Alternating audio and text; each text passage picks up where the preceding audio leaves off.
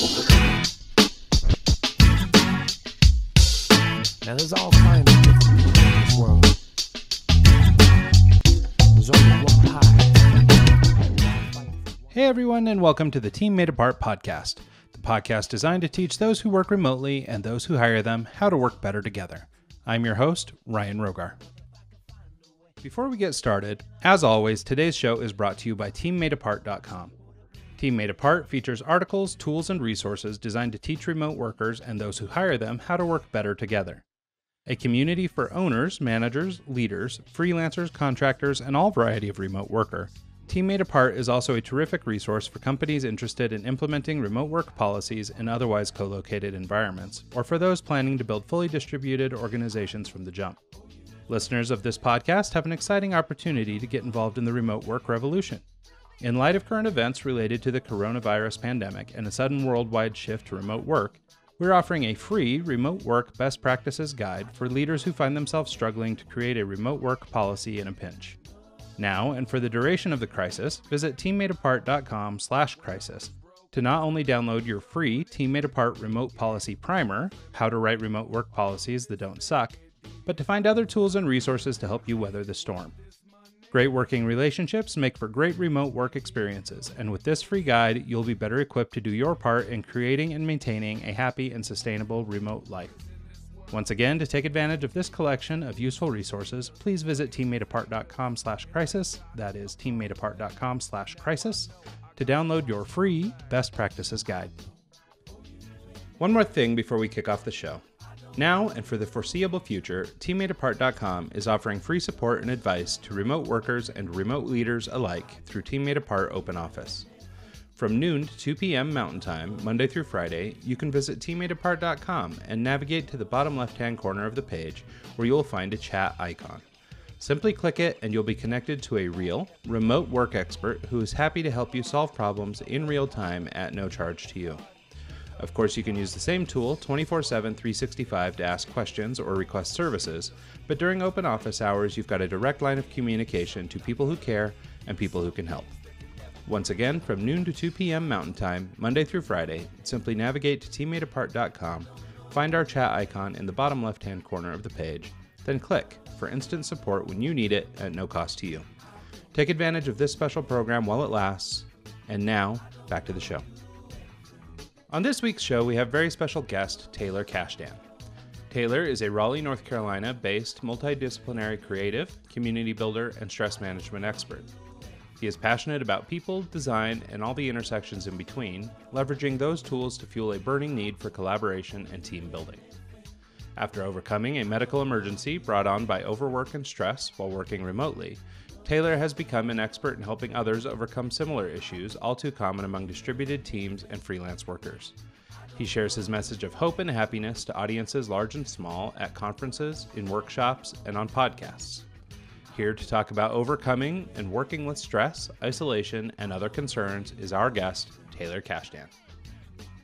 Hey there, Taylor. Thanks so much for doing the show, man. I'm glad to have reconnected. So for people listening to the show, our guest today, again, as we mentioned at the top, Taylor Cashdan. Taylor, I met a couple years ago or last year, actually, at Creative South, which is coming right up again here pretty quick. Yeah. And Taylor gave this really amazing talk about stress and anxiety and overcoming, and I just thought he'd be a perfect guest for this show. So I would love to start picking your brain, Taylor. So why don't we just kind of kick it off from your backstory? Let's, tell us a little bit about who you are, where you come from, and what you do.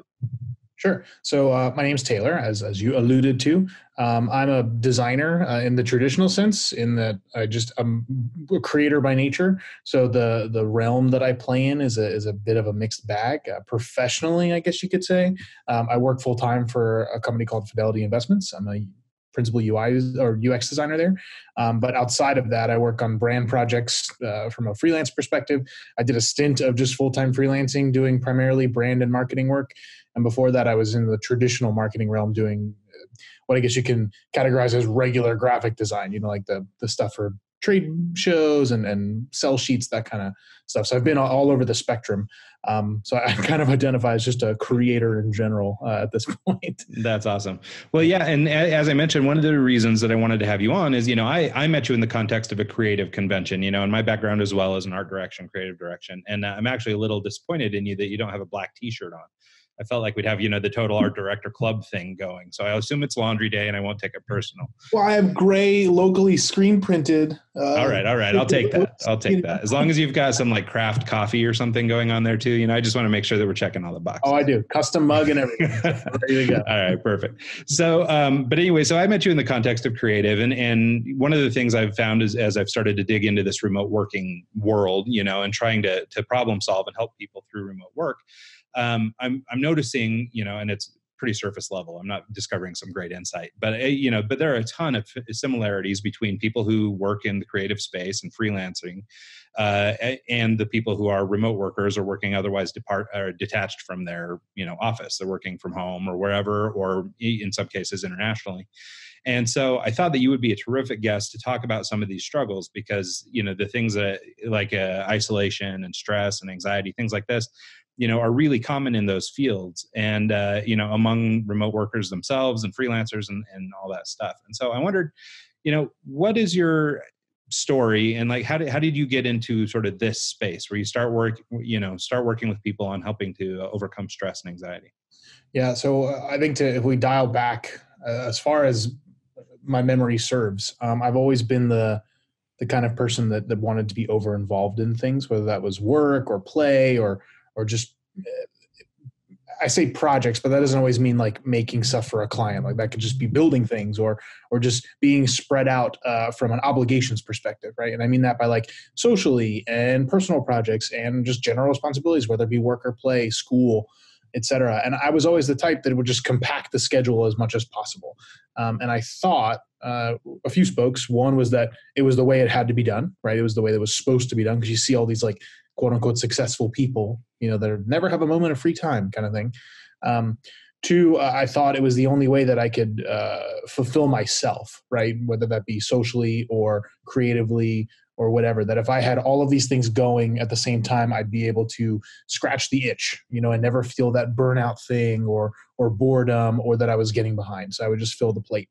And then third, I think it was also out of a desire to be involved, right? So if you spread yourself thin, arguably you're as involved as possible, right? When that's the, I'll use this word loosely, an immature approach, right? To involvement is that when you spread too thin, you start to realize you're not really getting involved. You're just kind of being there. But where that kind of peaked for me, I guess you could say, is I was at a job where I was the only creative. And so basically anything that had to be made came to my desk, which was really cool in one vein, because it was like that I had, basically full creative control over the direction of the aesthetic of the place. Whether that meant like landing pages or sell sheets or, micro brands or presentations, like everything that went out, at least from at the top level, I touched, which was really awesome. When you're talking about the company was, 300-400 people large. As a creative guy, that's like dream come true. Yeah. Right. But then you start to realize, and I think there's two spokes to this. So in the context of this podcast, it's isolation, right? I realized that I was the only creative, which meant I was almost fresh out of college. So I thought I had all this knowledge, right? That I was imparting on the way that needed to be done. And then I realized like I began to templatize things. Number one, for speed. Two, because I wasn't being challenged. My ideas weren't being evolved. They were just like, all right, cool. I was doing this thing that met the needs, right? Or hit the baseline thing from the marketing team's perspective, but not at their discredit, but they weren't challenging me to do more or to go a different direction. And I didn't have anyone to bounce ideas off of, right? So that isolation vein created this like toxic circle of instead, I wasn't getting that fulfillment from the job. So I went outside of the job to get that, right? So I started doing freelance projects where I would have clients that were involved, or I'd tag team with people. I would get involved with professional organizations, event planning, all that kind of thing, where I could collaborate with others and arguably do some of the similar work I was doing at the day job, but to kind of fill that other side of the need that I realized I wasn't getting. And just craving being more involved directly with creative people in the design sense. There's plenty of creative people out there, but to say like, I needed someone to go move that 5 pixels to the left. not that looks great, you know? Right. And it was hard to get that from where I was. So what that basically created was a perfect storm for a stressful environment, right? So I had my obligations at the day job, which were sometimes a lot and sometimes, minimal depending on the day or the project. But regardless, it took up the bulk of my day. Then afterwards, I'd be trying to scratch the itch, right? And whatever time I had after work to do that on top of like trying to live a healthy lifestyle and make dinner and maintain a social life and take care of the dog and all the other things that come with life. And I woke up one morning, quite literally, drenched in sweat, and my chest was pounding and my head was in, all sorts of knots. And I assumed I just slept bad or had like a bad dream or something. And so I got up, I got showered, I went to get ready for work, and I ultimately just went to the office, right? Because I felt better after, cleaning up, so to speak, and getting ready, figuring this wave of whatever these feelings were past. And by the time I got to the office, most of the symptoms, I guess you can call them, were gone, right? I didn't have the sweat anymore. The headache had kind of subsided, but I still had this like pitter patter in my chest. And the abridged version of this story is I ended up going to the hospital after a few, intermediary steps. And when I got there, I was told that I had a resting heart rate of 180 beats a minute. So contextually, the average, person just kind of like resting is usually between 60 and 90, depending on like if they had coffee or if they're athletically fit or if they have other health factors, but like just sitting still, generally around that range. So I was literally double and more sitting in a hospital bed, right? So I was both winded and full of energy at the same time, which is a very weird combination of feelings. But basically, after ruling out all of the common causes for this accelerated rate, right? Other health conditions, overweight, diabetes, drugs, all the other things that may have impacted this kind of speed. And trying some remedies to get me back to normal, right? They tried medication. They tried literally shocking me with a defibrillator 3 times. That didn't work. And I ended up sitting in the hospital bed. And only then, after literally having to take the laptop out of my hands, were they like, you need to just not do anything for a few minutes. Like you can't be run and gun all the time. Like it was to the point where I felt I had to like let my coworkers know I wasn't coming into the office. Like I'm in the hospital, like I'm not gonna be able to finish that project, But it's like, Taylor, like stop. Like you're in a hospital for a reason. Like this stress is what the doctors ultimately pointed it to, is what puts you here. Like a lot of it's self-imposed, right? Of thinking I had to do all the things. Some of it from the job, right? Of just general pressures of having responsibilities, for better or for worse. And then the culmination of all those things together. And that third portion is often the thing neglected, right? Where we can acknowledge, like, I have these responsibilities at the day job or wherever you work, even if it's for yourself, I have to get these things done, right? That's pillar 1. And then we separate that from like pillar 2 of like, I would like to do these things, whether that's social, meaning social behavior, like with other friends, people, dinners, not social media, projects outside of work that just aren't client affiliated. And we bucket them, right? And we think, okay, that's just 2 spokes of work. They're separate. They're never going to interplay. I have to think about them in different ways. I do them at different times. But what we don't realize is your brain doesn't discern the difference, like in your subconscious. It's still work, right? And by work, I mean like activation of neurons, right? You're still requiring effort in your system to get these things done. And when that hits a point of like overload, your body sometimes, like in my case, will respond in a way that's like, clearly you weren't listening to whatever signals we were telling you before. So here's this really drastic one, right? So you can learn that this is not okay. And that's kind of where my stress addiction journey kind of began. Well, and it's so funny, a funny and ironic way to sit and listen to you talk about this stuff, because like, I mean, as somebody, we're probably of similar age, and sort of similar trajectory in terms of the type of work we do and things like that. And, I felt a lot of these feelings too. In my case, I've not yet been hospitalized for it, but but the things you're talking about, trying to balance all these different things and all that stuff is, I think, indicative of this kind of work. But I think it's also true for the remote worker who's got to sort of cobble, responsibilities. And, generally speaking, with a remote worker, they're being held to really high standards for productivity and things like that. So you've got to get your job done. But the whole reason you want to work remote is for some flexibility. And so you've got to balance. Now you've got to work life in. You used to just be able to go to the mine, and stay there all day.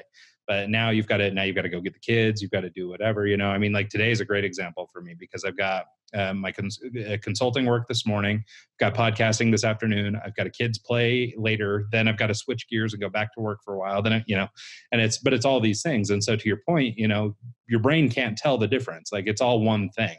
And all it knows is it's not being rested. Right. And so one thing I wanted to kind of point out though, and I think it's actually something I read from an article you wrote, but you were talking about sort of, I guess acknowledging or understanding that some of this stress was self-imposed, but I wondered if you had any thoughts about sort of responsibility versus fault. So I think, a lot of us feel like it's, this obligation or whatever, we like to fill this space, right? So we're trying to get as many things on our calendar as we can. And ultimately, yeah, it's our fault. Like we're responsible for it, or I'm messing that up. I'm using them both as the same thing, but, basically the idea is that, we need to take some responsibility or ownership in the case. Sure. But, I don't know. I'll let you explain. Yeah, no, you're right. In that the conflation of the terms is not wrong, but it's also not right. Right. And what I mean by that is responsibility is sometimes evoked by the person, right? And it's sometimes something that's evoked upon you to a certain extent. Like if you think in the context of either a freelancer, a remote worker, or a person who works in an office, like you have responsibilities because you signed up to do that work, right? So at somewhere along the line, you agreed that there'll be some kind of scope of work that you're doing. Now, where, a good manager comes into play is like, are you getting overwhelmed? How much stuff are you being assigned?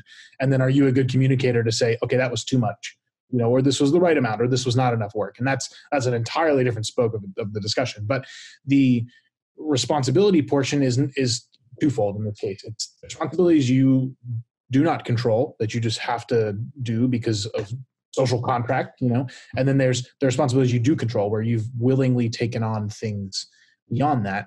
And I think where the fault thing comes into play is more about how the, I guess, idea, concept thing comes to fruition, right? So, and I'll quote a book I read, which I don't often read a lot of books, which is probably not a good thing. I'm a very slow reader, so I prefer the audiobook thing. Yeah. Because it takes me forever to get through a paper thing. But anyway, so there's a book by Mark Manson called The Subtle Art of Not Giving a Fuck. Mm-hmm. And there's one line in this book that just consistently reminds me and helps me respond to scenarios. And it's always like, and I'm paraphrasing, but it says something along the lines of, you may not be responsible for what happened, but you are directly responsible for how you respond. Right. So what I mean by that is in this context, like if a client, we'll take it in a few spokes. So if a client comes to you and goes, we need to move this deadline up immediately, right? Because of XYZ factors, we're going to market sooner, our funding's changing or whatever the case is, you may not be responsible for that change, but you are responsible in how you react. And that could be great, we can match the deadline. Here's the, the new rate, or here's how it changes, or no, or let's find a middle ground or whatever. Like you're responsible for the reaction portion. Yeah. In that realm. Same thing comes down from when you're a remote worker or even an in-house worker.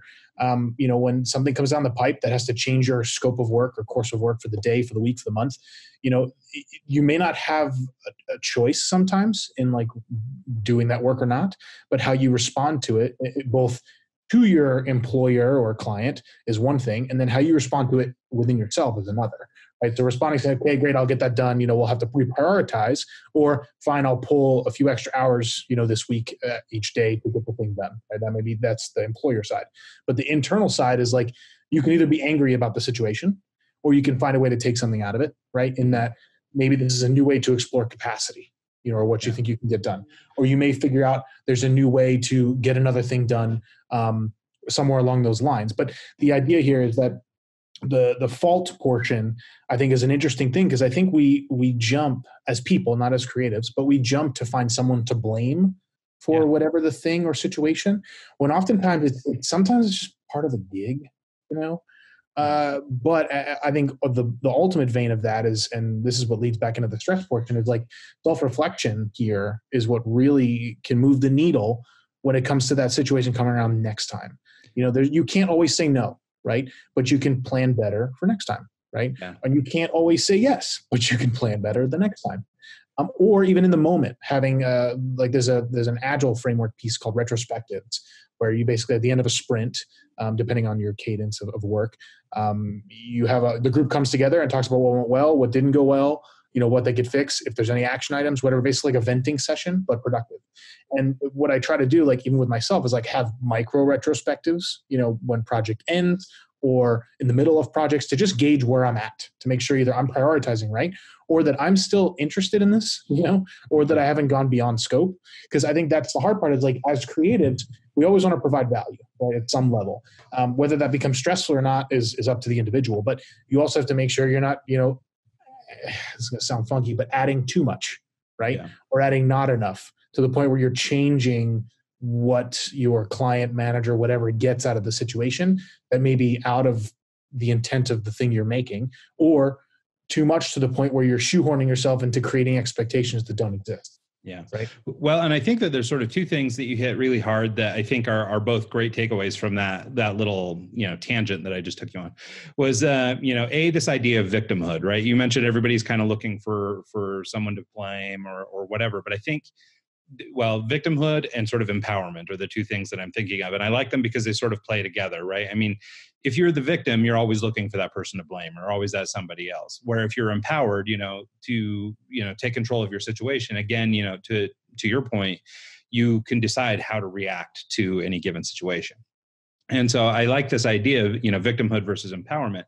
And so, of course, none of us want to be a victim. And so that only leaves us with the alternative of being empowered. And I think sometimes, like you mentioned, maybe a job or work or project or whatever gets kind of imposed on you and steers you down a path where maybe now all of a sudden you've taken on more than you can handle, or, bit off more than you could chew. But the fact of the matter that you can kind of control it, and control, even if it's just on a micro level, even if it's just what you can control within yourself, you've always got some control. And I think it's really important to be empowered. And so I think that maybe segues back into your stress discussion a little bit. So, let's maybe kind of circle back to that a little bit.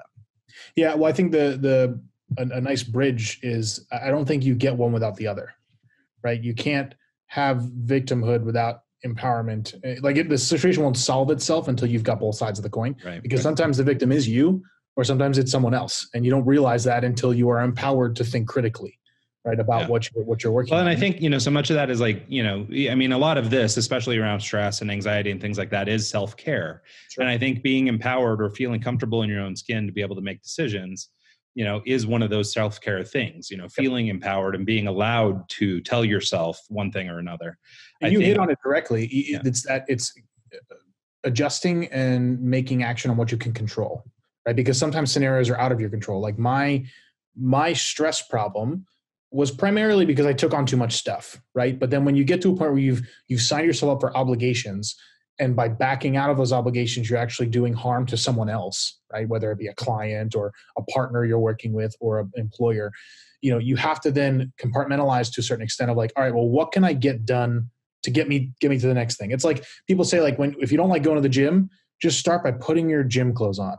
Right? Like, even if you don't want to go, you'll be in the clothes. Like, that's a choice you can make, which will get you one step closer to getting out the door and going there. Right. Whereas if you sat and stirred of like, well, do I want to go today or do I not want to go? Like, you're just going to sit in that circle. So the same thing goes with projects and with stress. If you're feeling overwhelmed, right, what I like to do is I like to kind of make a list of the obligations I have. I'm a very like visual, like tracking, like pen and paper kind of person. So I like to see the big list of things as granular as I can get them, and then start grouping stuff. Like, okay, I can get this done before XYZ time, right? Or these things are related, or I need to do this one before the other one, even though this other thing is looming and feels more daunting and is scary, right? And I know I need to tackle this thing, but I can get these other things done first so I can get on a roll of like checking off to-do list items. Mm-hmm. Now, where that gets dangerous in my particular case is I started to like, I got addicted to that task list. I felt if I could, number one, fill it up with things I can control, that meant even if I couldn't control the stress, which I could by not overextending myself, I could control the things I was writing down, right? Which then meant I would never stop adding to this to-do list, which meant I was putting off the thing that was stressful that needed to get finished or solved or talked about in lieu of other things, right? So a never-ending to-do list, right? Or that I was tracking and maintaining things that didn't need that granularity. So I was stressing myself out by doing too much minutia, right? And then I would continually feel that if I can control the to-do list, then I'll control the stress. But they're two independent things, right? With respect to how you address them. They're interrelated in that the to-do list becomes a stressful thing, right? And the stress then becomes sort of self-perpetuating. Yeah, exactly. But where you cannot literally control the level of stress in your brain, you can control the things that contribute to it increasing or decreasing to an extent. I know we've been talking about even before the call about, there's when you work by yourself or remote, there's often when do you start, when do you stop, kind of thing. There's not really a clock in, clock out mindset like you have in some office spaces where like people start to leave around 5, 6 o'clock, whatever it is, or they arrive at 8, 9 o'clock in the morning. So everyone kind of has a similar schedule. Like when you're working from home, like you open the computer, you go until either you don't feel like it anymore, or if you're very disciplined, you're able to have that segmented stuff. But also to your other point about scheduling, when you've got other life things going on, there's a sense of sometimes guilt or anxiety of like, well, I took 4 hours to do this personal thing today, which means I need to come home and work 4 hours to replace that time. Yeah. Right. And we have to remember that like the path to success, quote unquote, and this is going to get very like high level and silly, but the path to success is not with hard work exclusively, right? Rest, relaxation, and reflection are very important pieces of that puzzle, because if you don't allow your brain to relax, right, or to process information and constantly in go mode, number one, it's bad for the literal organ, right? Because you're just running and your body's moving at 100% all the time. Yeah. But you're really not giving your subconscious a chance to do any critical thinking. I call them poop thoughts, but like when you're sitting on the toilet and that random idea comes to mind, it's because you're not in front of a computer, you're not distracting yourself. Yeah. Like your brain has a chance to wander. And that's where like the true, quote unquote, creative stuff comes from, is when you have a chance to kind of step back, rethink the solution, rethink the problem, rethink your approach. And sometimes that's, I was on the right track, I can keep going. But that's validation. That's great. And sometimes it's like, oh, I didn't really think about this other thing. I should try that, as opposed to the running gun, like, oh, submit it. Tuesday's coming along. I move on to the next project. If you can bake in time to reflect, to rest, not only for your project work, but like personally, you'll be better off in the long run anyway. Yeah.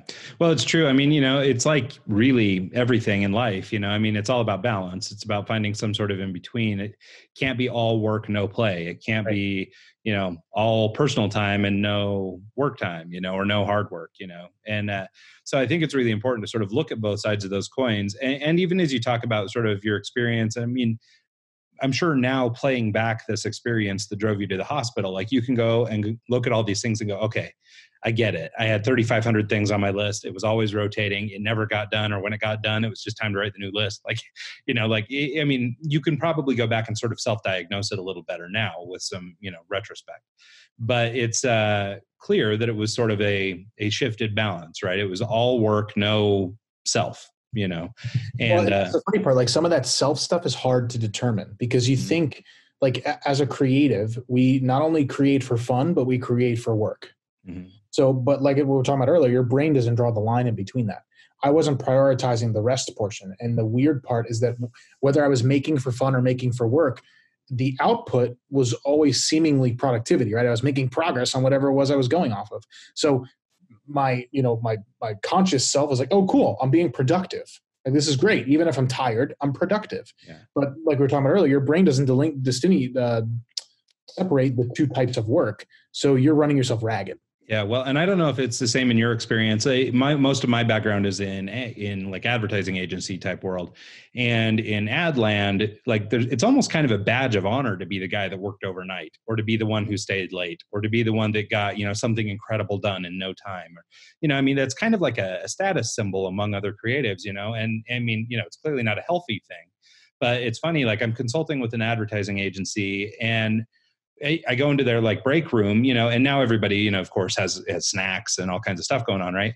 Well, like 2/3 of the snacks are like caffeine infused energy bar, blah, blah, blah, blah, and it's like, it's all reinforcing this, stereotype that you must work all night to be effective. And, and I imagine this happens at least to some extent in remote work world, as well, where, you've got deadlines, you've got stuff to accomplish, now I don't know. I guess you're really only doing it for yourself in terms of, if you kill yourself and work all night, like they're just going to see that you got work done. Like they're not actually going to, seeing you when they left and see you in the morning when they get back to the agency. But, but still, I think you could easily slip into this cycle of trying to kind of kill yourself to work too much. Yeah, I think that's there. I think you identify the two spokes perfectly. There's the perception of speed, right? Of like, if we were working on the same thing, right, or the same project, and I spent literally 20 hours on it, I mean, I would hope that I would progress further than if you spent 8 hours on it. Right? Let's assume same skill level, same capabilities, et cetera. But what that does is set bad precedent when we go back to, number one, a project management standpoint, two, requirement standpoint, three, capability standpoint, right? That 20-hour stream of work is not a sustainable way to do work, right? So to be able to budget for projects, that's a very toxic thing to be like, oh, if we do 40 hours, we'd be good. And that's like thinking in the context of a week, but that for someone may mean 2 days, right? And that's a dangerous trap to fall in. But the other spoke too is like what we're talking about the turning off portion. Like if you're able to allow time for that critical thinking, you can get more done. You can get work done better. And what's interesting is it is a badge of honor. We've got this toxic hustle like mantra that just sits around. And the irony and part of my talk is I think creatives are definitely a piece of that puzzle of blame. And what I mean by that is like, well, we're able to talk about this today, right? Over a call on a podcast, and there will be people listening to this going, oh, that sounds like me, and da da da da. And then they'll go to their job the next day and they'll create a social media image or cut a piece of footage that's talking about the crap we're talking about. Yeah. Right. I mean, you could pull up on Instagram or even YouTube like all this productivity shit, how to hack your time, how to do more with less, work until they, see it come out. Like all that shit is so bad. Yeah. Well, and it's I mean, the whole like attitude is just, poisonous. I mean, it's toxic to the whole environment, I mean, it really affects workers negatively. So let's circle back then to your story. So you're sitting in the hospital. They've told you, man, you're stressing out too much. I mean, where do you go from there? How do you start fixing this situation? Yeah. So if we think about the monitors I was on, right? I was attached to what's called an electrocardiogram, or EKG for short, which basically measures the electrical signals in your body. And it was very weird because when I was sitting in the hospital, that after they did the shock thing and they did the medication and the heart rate wouldn't slow down. And as I mentioned before, like I was at the point of like having to email my boss, or my coworkers, or hey, I'm not going to be in. When they took the laptop away from me, right, and they took my phone, and we're like, we need you to just chill, like stop. Like it was only then, and it's very surreal, but it's only then that like the number, like the heart rate reader started to actually go down. And then I was like, that's funny. Maybe it's because I'm just literally not doing anything. Like maybe it's because I'm actual relaxing. And then it was like, bing, light bulb. Like maybe this is part of the thing that I wasn't giving my body a chance to do, right? And I thought by sleeping at night, that was enough, right? Like, oh, that little bit of rest, whatever, that 6 to 8 hours, whatever I was getting, was enough rest to last me the flip side, the whatever hours left in the day. Like that was okay, depending on whatever night, that was there. And that was kind of the wake-up call of like, maybe I'm not doing enough of this. Maybe I'm doing this wrong. Right. And there's study after study that's coming out. I mean, more recently than ever, of like, there's a significant productivity drop off. If you talk about hours per week, once we hit the 45 to 50 range, if you're and I'm going to say regular person, meaning not like savant, like Elon Musk-esque like person, a person who works 50 hours a week, give or take, there's a productivity drop off. And I mean like a hard cliff, like not like a gradual decline. Like there's a significant drop in your ability to cognitively think through problems, right? Which is arguably what creatives in general, it's all problem solving. So there's a thing that we've perpetuated, especially with like things like Silicon Valley and the speed of the way all that stuff works, and the hustle and bustle of the freelance life of like having to find the next client to serve the next one because you're waiting on money to come in from another client. You got to pay the bills, and you've got all these other projects launching at once because it was a cool opportunity or dream client comes down the pipe, whatever. There's a real limit to what our bodies can do. And I don't think as a people in general, we've really ever taking that into consideration, because also everyone's experience is different. And instead we doubled down on that and going, oh, well, I might not be able to do 80-hour work weeks, but you can, and therefore you should do that, right? Yeah. Because you can, when realistically, you probably shouldn't, at least not consistently. Right. Well, and I think, there's something to that idea too, that, everybody's different, right? Everybody's got a different level of tolerance and things like that. Your stress wound you in the hospital. My stress might, I don't know, make me overeat, whatever it is, everybody's going to handle their stuff differently. And so it's funny, this idea, sort of the industrial revolution's 40-hour work week and all this kind of stuff.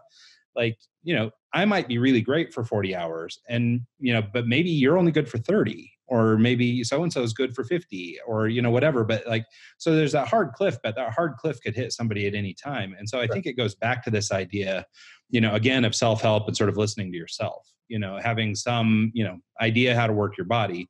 And I think that's where, sort of the beauty of remote work is that it can be very flexible. If you need a nap during the afternoon, you can probably work that out. Right. Things like that. So I think that, listening to yourself, listening to your body, and having some kind of understanding of you as a human being, and then trying to build work around that, I think is a great way to leverage remote work to maybe reduce some of the stress. Absolutely. And I think you're right. It comes down to planning to a certain extent. And that becomes hard when you think about billing, right? Because I think when we talk about, even at a company like I'm at, like we build to projects, right? So we can track time and productivity and whatever.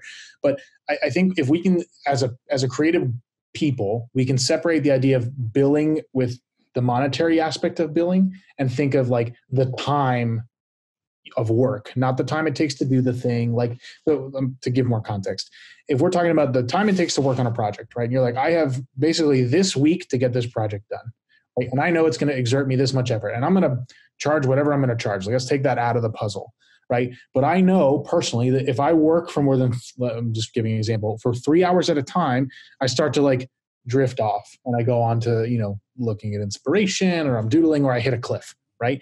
If you know yourself and you know your waves of productivity, and especially if you're a freelancer, work that into your workflow, right? Because you have full control over your schedule. That's a little different for folks that are in an office, right? Where you're sometimes either, you can't work for 1 hour, mess around for 2 hours. Like, it just doesn't work like that, because you've got people kind of watching, and depending on the workplace, of course. And I don't want to imply that, some are more flexible than others, but the idea there is that if you have control over your schedule, leverage what works for you. Yeah. And that goes tenfold for like working hours. Like, when I was doing my freelance, like full-time freelancing, I would reserve a few days a week for like regular business hours. And I would try to schedule all the meetings then, so I wasn't subjecting my clients to like my weird hours. But I know personally that I get like a second wind around 10:30, 11 o'clock. And if I don't go to bed, I'm up all night. Right. Yeah. And oftentimes, like, that's quiet time. Like, nobody's disturbing me. Emails aren't coming in. Slack messages aren't pinging. So it was a good time for me to either explore something new or get some quality, solid few hours of work in. So when I was freelancing, I was able to go, okay, I know that I'm just going to make up a day. Thursdays and Fridays, is when people want to have meetings and talk during the day. So those are going to be my regular office hour days. But on Mondays and Tuesdays, I'm going to, sleep in, right? So then I'm going to start my day later.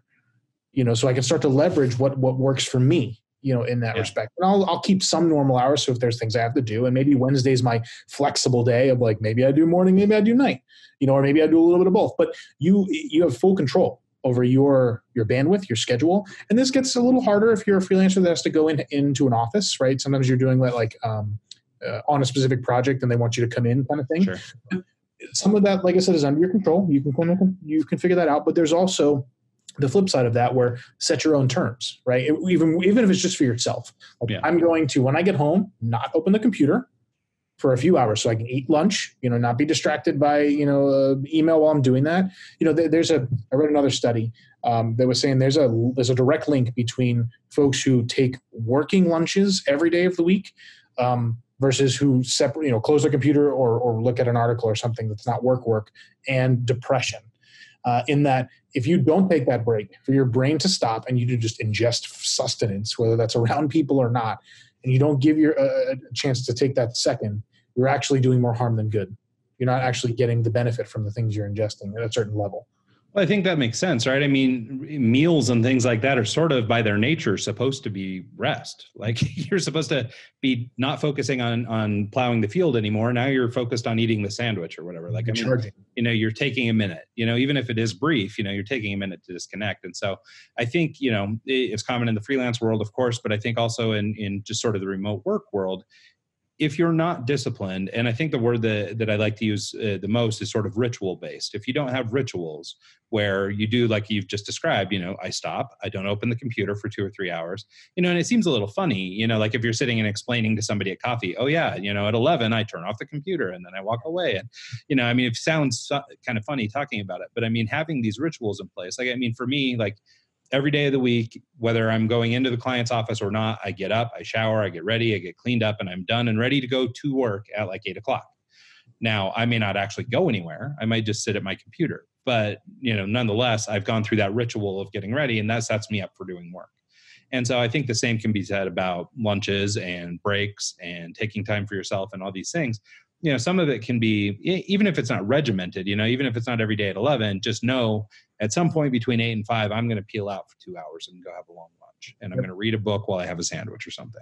Yeah. Mine is croissants and espresso. Yep. So I split, I read a book, I have a croissant and espresso. And that's my ritual. And so that's what I have to do. Right. Yep. And so I guess, to sort of get back to your story, they've got you connected to all these machines. You're rigged up. You've noticed now you're sitting here in bed, probably bored because you've lost all this connection. Your fingers are tingling because you don't have a keyboard to tap. And, but you do notice your heart rate's coming down. And so what did you start doing with those thoughts, and where did your head start going, and how did the rest of this story play out? So it's probably exasperated by the fact that I was in a hospital all morning, but I all of a sudden started to feel actually relaxed.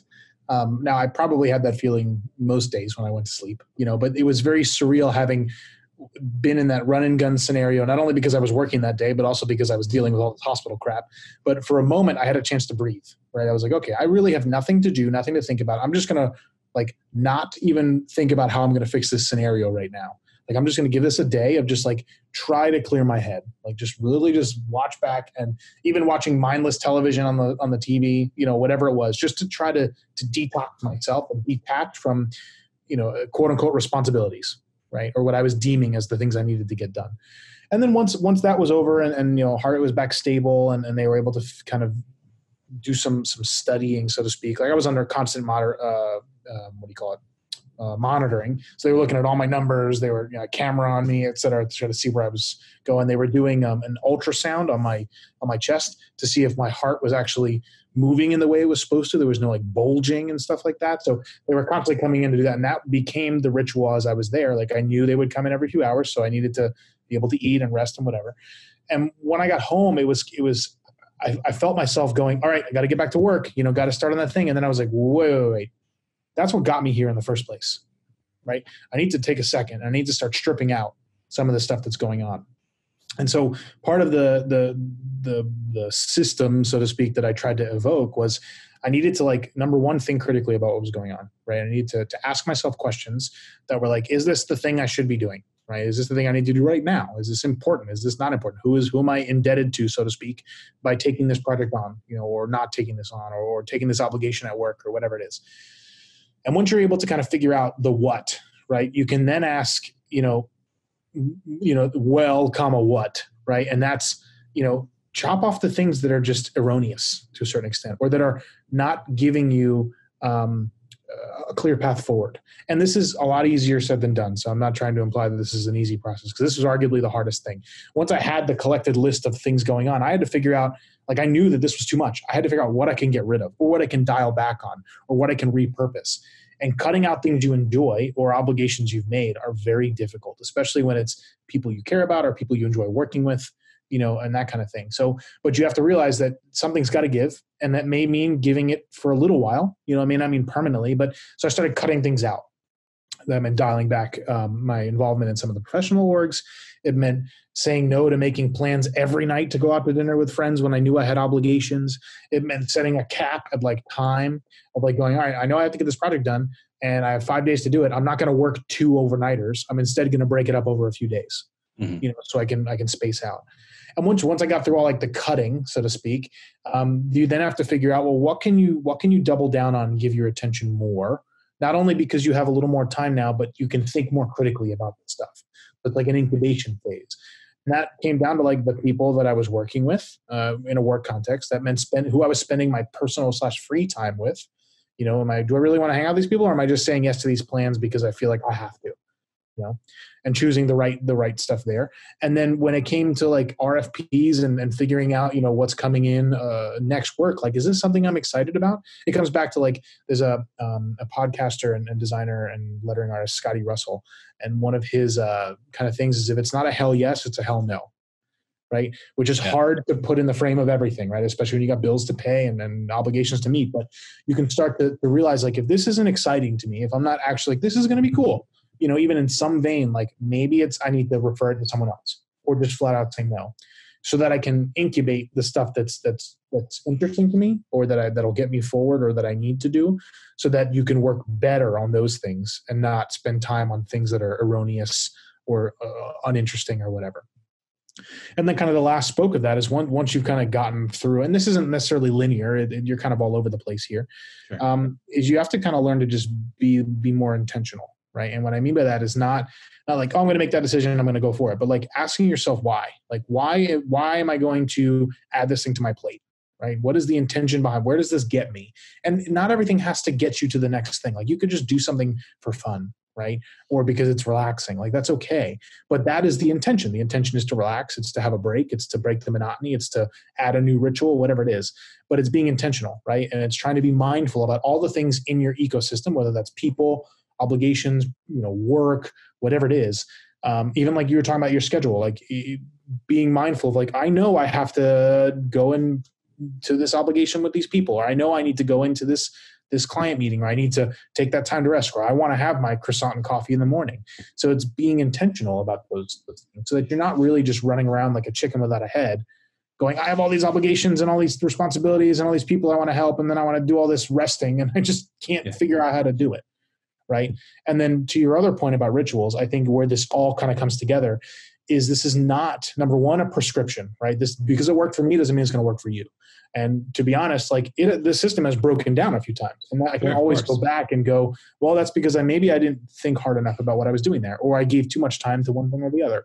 But I think we as a people in general, everyone talks about like the need or want to do things fast and wanting to see results immediately. And we have to realize that, especially with our bodies, that's not how things work, and with rituals, like even the term ritual means like repetitive, right? It has to be done over time. So to try a new schedule for 1 week may lead you some learnings, but to do it for a month, that's much better. Right? Let your body get used to the change, because you have to think about, and I think this is the hardest thing, when you can zoom out 1,000 feet, you realize like, to make an impactful change, you have to then break a habit you've been doing for a long time, right? So if you've been doing this bad habit for 50 weeks, you can't expect your body to change after 1 week. It's impossible. It just doesn't work like that. Cause and effect. Well, it's like getting in shape, right? Exactly. You give yourself 4 weeks though, maybe you'll start to see a little bit of results. If you can give 6 months, even better. Or 3 months, whatever it is. But like, you have to give yourself time. That's why it's always, people are like, I tried that thing yesterday, it didn't work. It's like, okay, but that's like yesterday. Like then you woke up today, it's a new day. Yeah, I think that's a huge point, actually. I mean, there's so many people who do try and again, I think it's sort of like what you alluded to earlier. It's sort of fueled by this social media rich environment where things just move at the speed of light, and there's just no hope of catching up, but you do your damnedest. And, I think there's also a little problem, at least in the creative space, and I assume this happens in the remote world as well, where you kind of get rewarded for some of this too, by way of promotion, by way of a big fat check every now and then. Like, you forget all those overnighters when you're cashing that check and then you're going out with your buddies, Right. Like, I mean, sometimes we're almost setting ourselves up. Like, we have to forego this short-term satisfaction and invest in ourselves longer term. And I think that's I've been struggling with my weight my entire life. I've never really got it worked out. I'm still, I go through spurts where things are going all right and then not. And then it's like, but it's always this struggle. And so, but then I get really upset when, I've got, a conference, I've got Creative South in a month, And, I want to be looking good and be, in shape by the time I go down there and gorge myself on meats. And, it's not going to happen. Like there's no time for that. I very deeply relate to that, but I think the challenge too is like we have to remember not to compare ourselves, right? Not even to each other, but also to everyone else around. The acknowledgement that everyone else's journey is different and the way they learn and the way they process. Like if you change something for 3 days, it could be 100% impactful, where it might take me 3 months. Yeah. Right. And social media is part of it, but I really think this is a human problem in that we've had this hustle culture. It's just been called something else for forever. The difference now is like we have social media, so we're able to see it. Yeah. Right. We see everyone's hustle culture. Yeah. It's reinforced at a magnanimous scale that we can't even fathom. Data literally moves at the speed of light. Where before, I'm going to make up an example, like when, back in the 1900s, you had to wait for 5 people to tell you about some guy's hustle, right? Yeah. Where like now it's like you just scroll on Instagram and you've got 200 people saying, oh, I've been hustling all day, da da da da da. Yeah.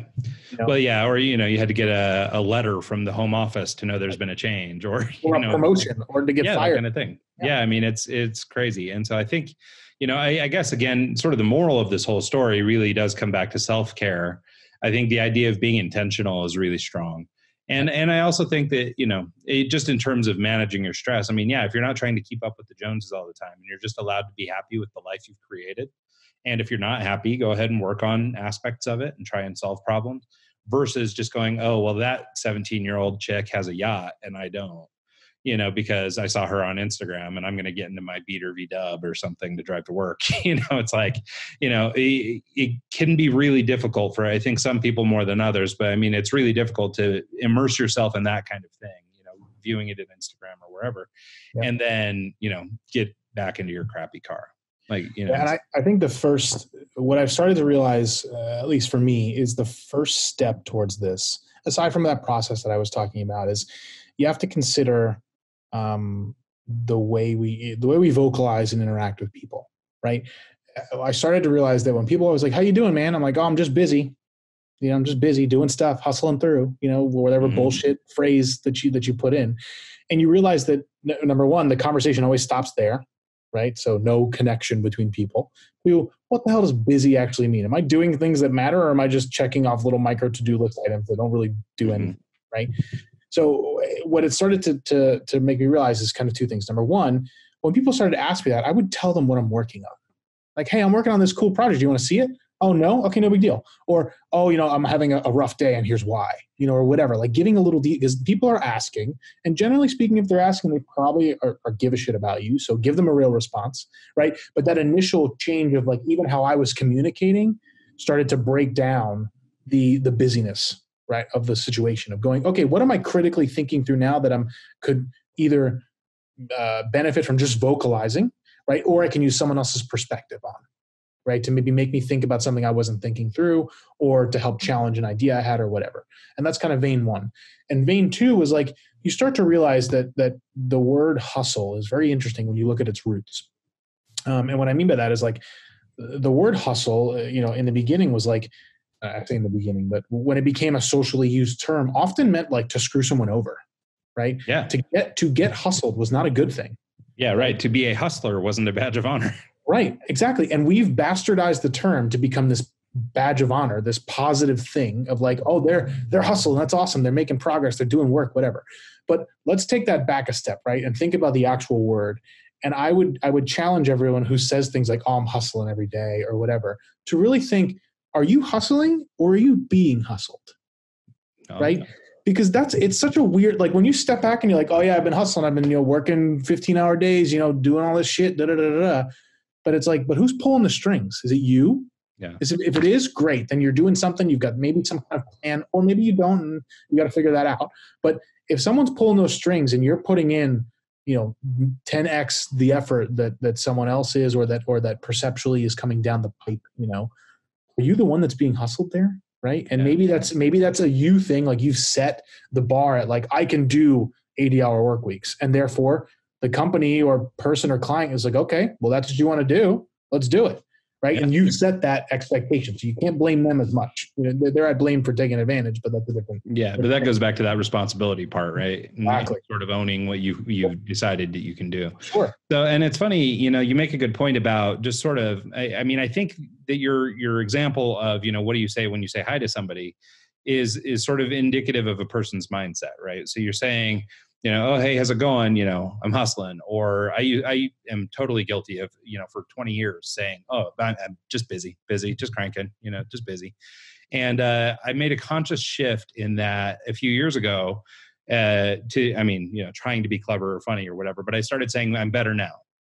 So somebody would walk up to me, hey, man, how's it going? Oh, I'm better now.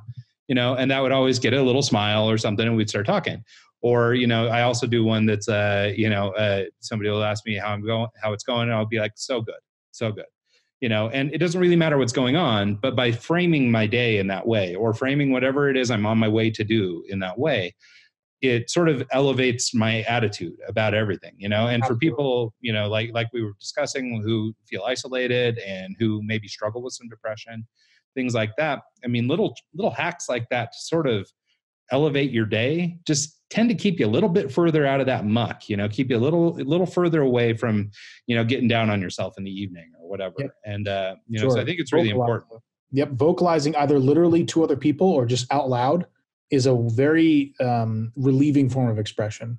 Mm-hmm. Whether that's, I'm having a shitty day or I had a really good day, like either way, getting it literally off the chest, out of the head is a fantastic exercise just to start. Right. And if you're not the type that wants to like be sitting at your desk going, man, today sucks. Like, that's fine. Like I used to journal a lot, and I realized that over time, I realized I was only journaling when I was upset, which is really interesting because you go to like read back your thing and it's like, wow, if someone just read this, they'd think like I was in a bad place for a long time.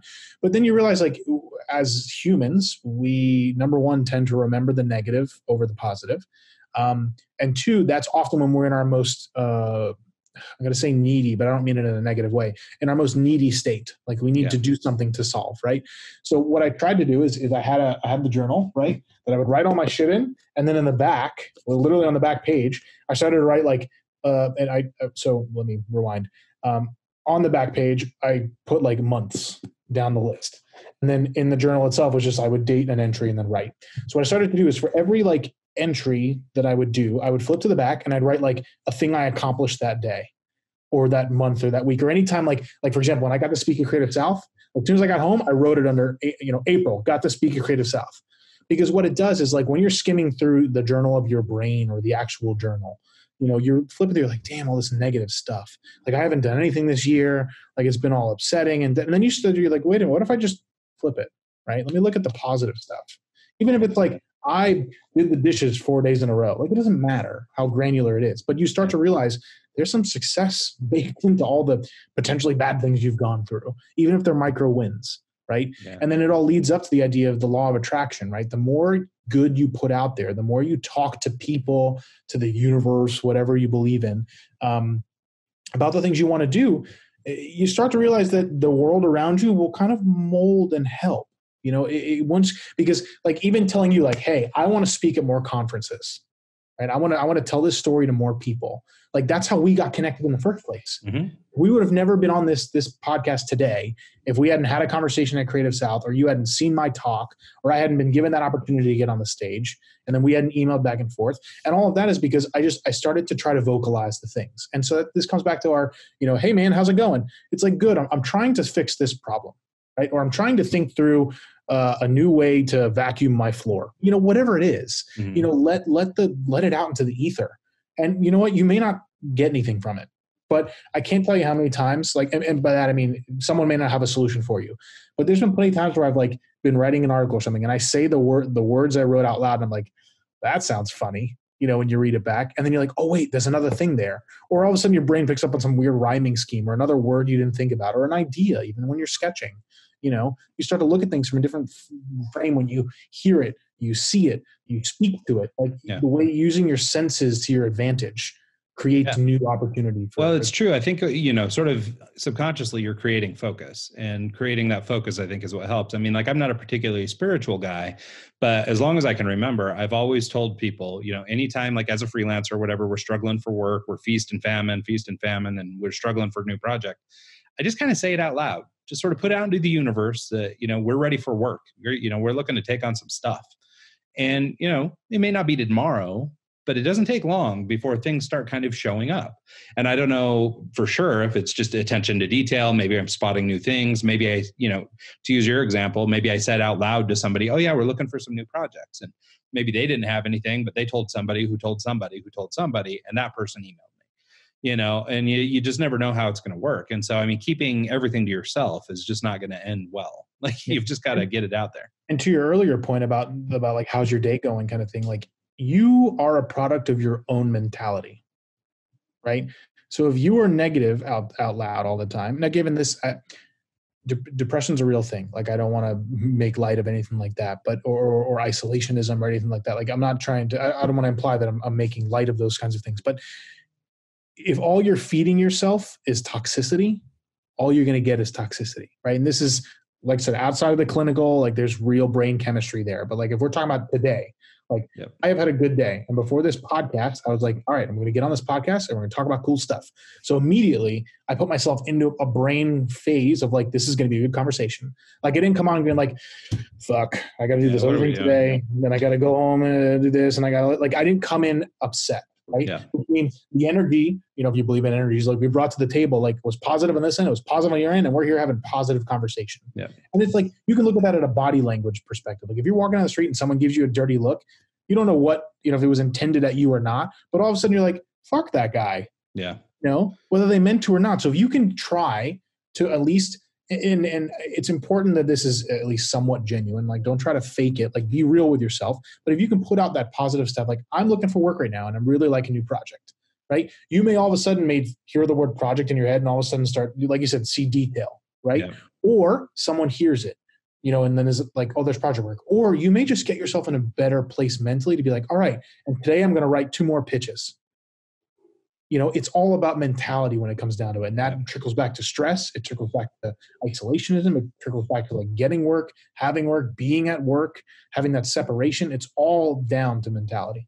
Yep. Nope. I think you're right. And I think, it's all the things we've hit on, it's empowerment, it's self-help, it's, it's all these different things, but they all contribute to one greater puzzle. And I think the answer is that, none of this will happen overnight. I mean, the last time I put out this call for work or whatever, the people who came running were people I've known for 20 years, and it's not that they just came running, but I have a relationship with them. And when I hit them up and said, hey, I've got a problem, they were looking for opportunities, so, I mean, it's not something to just go flip a coin and go do, right? I mean, this is a constant state of, engagement and interest and talking to people and developing relationships and all these things.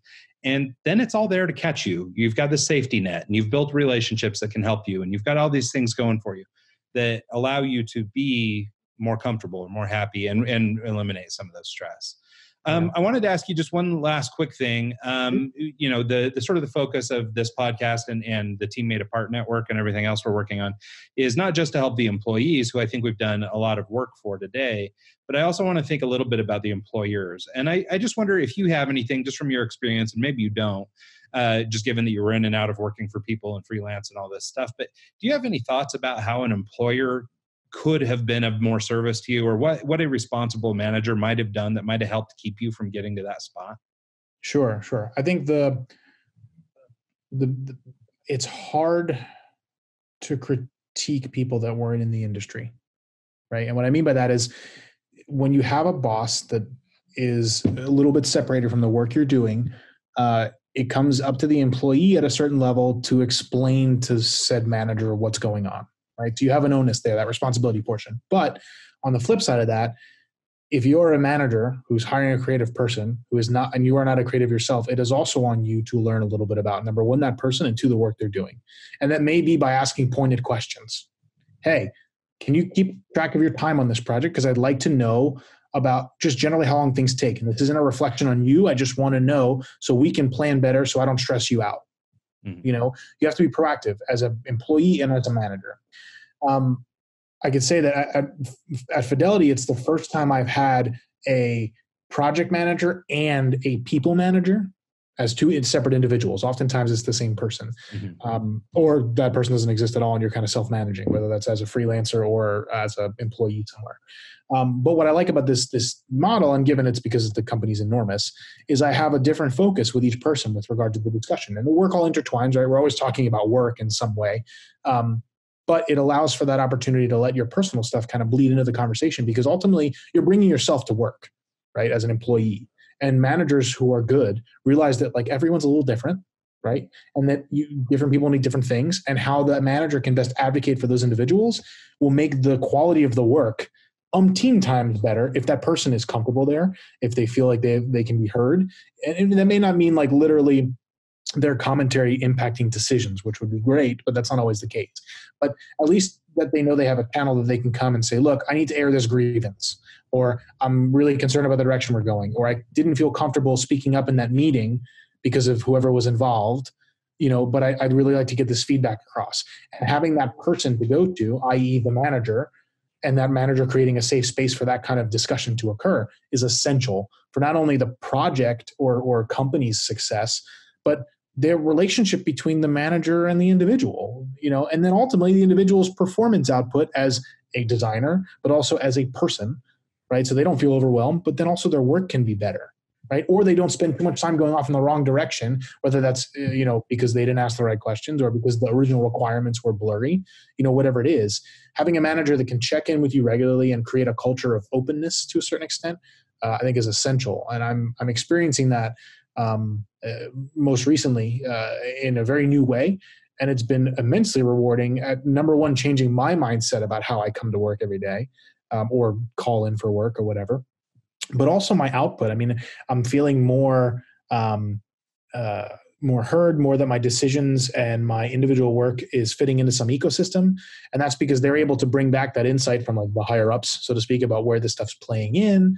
But they're also providing a space where, like, if I'm concerned about the work I'm doing, the direction we're going, or I had a tiff with another employee or whatever, that I can bring that to them, knowing that won't like be a mark on my record. Like, they actually want to hear that feedback in a way that's constructive. Now, I'm not saying that like they're like, yeah, come and bitch and complain to us all day, but like I try to go with a solution. I'm just that kind of person. So, but I know I can go to these people and feel comfortable doing so, and not feel fear of like repercussion, which I know a lot of people out there feel. Yeah, I think culturally, whether you're doing remote work or you're co-located in office, like, that sort of acceptance or that sort of open door policy, but for reals, not just like pretending that we have this open door and then we actually are vindictive about things, but having a real live open door, I think, it establishes trust. It helps people feel better. It reduces anxiety. I mean, those are all positive characteristics. So I think that's a really good thing to cap this thing off on. Yeah. Hey, where can people find out more about you? Where do you want me to, or where do you want to send people to learn more about you, Taylor Cashdan? Sure. So I'm everywhere on social media as Taylor Cashdan, and that's TaylorCashdan. And I believe we'll put a link in the show notes, but I have a link to all the studies and stuff that I've found and collected over time that helps understand the whole stress world. And I like to share that with people for two reasons. Number one, so they know I'm not making this shit up. But two, I think as a people, we can better address our own things if we understand the world around us, and learning from others is the best way to do that. And that means like, I'm open to like, you found something cool, send it my way. Like, that'd be awesome. You disagreed with something there or something I said, let's talk about it. Like, let's figure it out. So, and that's a link off of my portfolio, but I'll send you the direct link. That way folks can see it. Cool. I do a side project called Black Soul Club, kind of a coffee occult brand. It's just a little bit of fun. You can follow that on the socials. But other than that, I'm looking into just like trying to share this story. So if this seems like a fit for you or your event or whatever, or if you just want to have a conversation one-on-one, like, I'm down. Here to help. Yeah. That's awesome. Cool. Well, thanks so much, Taylor. I really appreciate you. I'm glad we were able to get you here for this thing. It's a conversation I've wanted to have with you for a long time. So I really appreciate it, man. For sure, man. This is great. Cool. All right. Well, thanks so much. And we'll see you next time. I don't owe you anything. I don't owe you anything.